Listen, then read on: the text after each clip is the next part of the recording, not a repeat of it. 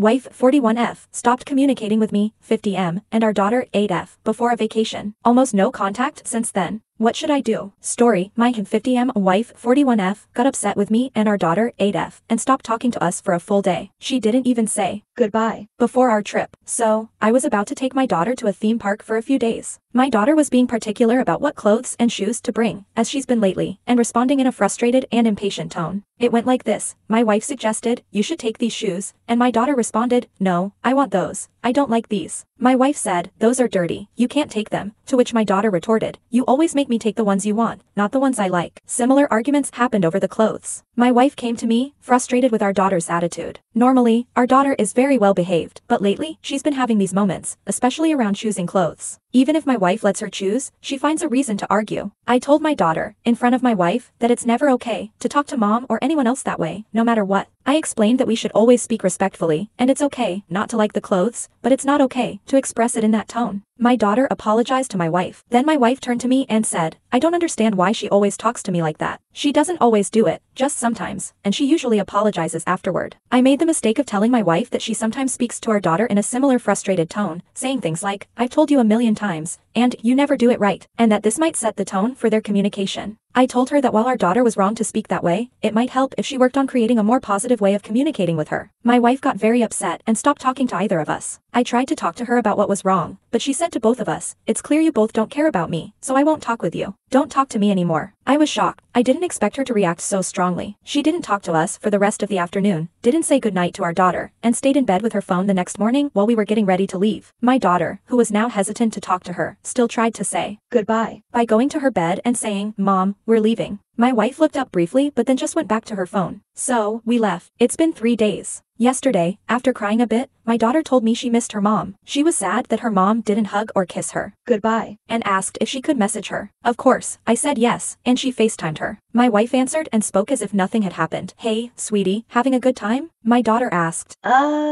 Yeah. "Are you okay, Mom?" My wife replied, "I'm feeling a bit down because it's raining, and I can't go to the restaurant I wanted." At that moment, I was. Well, after what happened, after 2 days of silence, our daughter calls her, and all she says is she's down because of the rain? Maybe she didn't know how to express that she was feeling sad and just said what came to mind? I mean, what is going on? Anyway, my daughter said, "I didn't like how you got upset the other day," and my wife responded with a simple, "Oh. Yeah." My daughter then said, "I want you to tell me you're sorry." I was surprised she said that. My wife replied, "I'm sorry." My daughter then said, "Okay, Mom, talk later," and they ended the call with a "Bye, have fun." That was yesterday. Today, my daughter sent a few messages like, "Hey, Mom, we're in line for this ride," and, "Hey, Mom, it's so hot today," which my wife responded to as if everything were normal. "Oh, good. Did you like that place? And remember to drink more water." Now, I'm feeling lost, frustrated, disappointed. I'm pretty sure that when we get back, she'll act like nothing happened, and if I bring it up, she'll say, "You two are just being too sensitive." I'll say sorry if it makes you feel better. So, I'm sitting here on the floor of a hotel room, my daughter on the bed, and not a word from my wife except for her replies to our daughter. By the way, normally, my wife would be constantly messaging me, asking for pictures, asking to FaceTime whenever we could, asking our daughter to tell her everything about her day. And this isn't the first time something like this has happened, and quite frankly, I'm tired of it. So, do I just ignore her? As in, she didn't want me to talk to her, right? Well, I won't, unless it's necessary, to see if she finally realizes that words have consequences. Or should I tell her that what she did was unacceptable? She made our daughter very sad for a few days just because I suggested she work on improving her communication with her? I swear, that's all I said. I'm not really seeing many options right now, I'm just disappointed. And frustrated, really frustrated. Even though I'm enjoying the theme park with my daughter, I'm thinking about making some serious changes in my life. So, that's the situation. Any advice? By the way, English isn't my first language. I don't think I made any serious grammar mistakes, but I might have misused some expressions. Edit. My wife didn't come with us because she doesn't like theme parks. Both my daughter and I would have preferred for her to come and enjoy it with us, but we understand that she doesn't like it, so we decided to go by ourselves. Everyone was fine with that. In the afternoon, when we were packing, the 3 of us did it together. We only had 2 small backpacks. I packed my clothes, toiletries, umbrella for the sun, and other items. It took us about 10 minutes. Some comments assumed my wife spent the whole afternoon packing while I was just watching TV or something. That's not the case. I don't like watching TV. Sorry, bad joke. Edit 2. So many comments are saying, my mom was exactly like that. I had no idea this kind of behavior was so common. I'm so sorry for those of you who had to grow up in that kind of environment. I'll make sure my daughter doesn't have to.